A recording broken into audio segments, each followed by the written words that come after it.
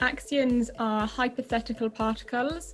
We don't know whether or not they exist, but a lot of people think that they might do, and there's a number of reasons for this.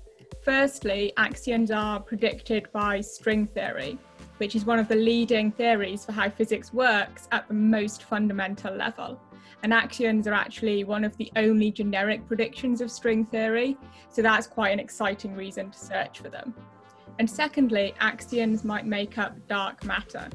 This is a mysterious kind of matter that we know exists because we can see its gravitational pull on stars and galaxies. But so far, it hasn't been detected in any other way. And this means that we don't know what it is, what kind of particle makes it up. And it turns out that axions have all the right properties to be dark matter. The search for the axion is very difficult. And that's because axions interact only very weakly with the particles that we know about already. And in particular, axions interact very weakly with light. Most of our observations of the universe come from looking at light. That's what telescopes measure. That's visible light, X-rays, gamma rays, the whole electromagnetic spectrum.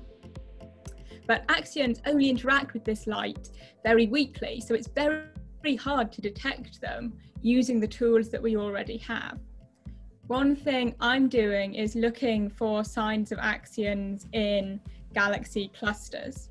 Galaxy clusters are groups of 100 or so galaxies that have clustered together, and crucially, they host large magnetic fields, which are very, very powerful in the search for axions.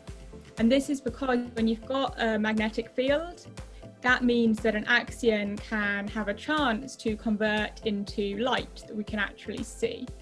So looking for the right environments will help us to maximize our chance of finding the axion if it does exist.